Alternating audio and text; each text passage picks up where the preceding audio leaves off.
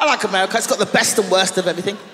For instance, they've got some of the best kidnappers in the world. I don't know if you guys read about that guy that kept those women in a basement in their own neighborhood for 10 years. You know the guy I'm talking about? The guy in Cleveland.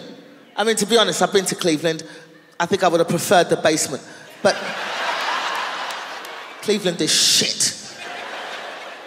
We kept them in a basement in their own neighborhood for 10 years. Like, they all got out, obviously. They all wrote books. And one of the women was being interviewed for her book. And this is how close she was to her family all that time. She was talking about how from the basement, she could hear when her family were barbecuing, right? And the interviewer was like, oh my God, that's just horrible, oh my God. And I'm like, Mr. Interviewer, you've missed the point here. This woman was missing.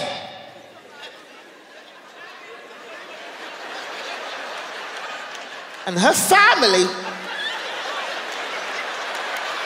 were barbecuing.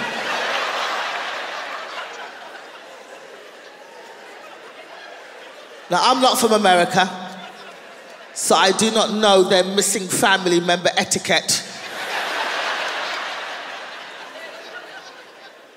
How long is it before you start barbecuing again? It's a difficult question. It's like, Amanda is missing. We love her, and we want her home.